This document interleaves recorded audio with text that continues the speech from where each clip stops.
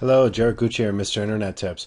Okay, this tutorial is for all those Windows Movie Maker 2.6 users that have Windows 7 and you want to be able to publish your videos and your projects in HD quality. And by default, the program doesn't come that way. So I'm going to show you a real quick way to where you can add that capability to your Windows Movie Maker 2.6.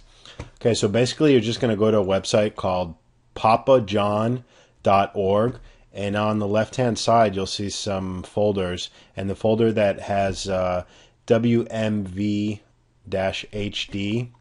you just want to click on that, and then it'll drop down, and then you just want to click on the first tab there that says introduction, and it'll take you to a page, and then you just scroll down. It's almost towards the end of the page, and you're going to want to click on this link here that says 1280 by 720. When you click on that, you'll get a download window pop up, and then you're just going to want to save that to wherever you're going to grab it from.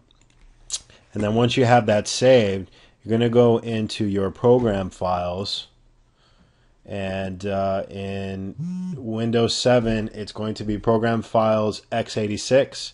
You go in there, you look for the folder that is called Movie Maker 2.6. Then you go into shared, and you might or might not have a folder in here that says profiles. If you do not have a profiles folder, you're going to want to right click and create a folder called profiles.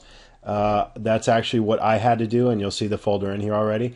And then once you open up that folder, you're just going to take the file you download and just drop it in there. Just move and replace. And then you'll see we've got a little file here in Windows Movie Maker. And then when we go to save that movie, well, let me go back. First, you want to go into Tools and make sure that on the Advanced tab, you have these settings: 5 for the picture duration, 1.25 for transition duration. You want the video format to be NTSC, NTSC, and the aspect ratio must be 16:9. You hit OK, and then when you go to save this video,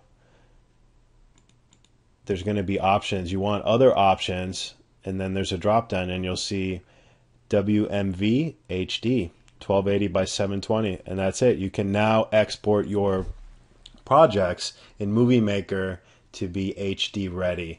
Hopefully this was helpful for you, and thank you for watching.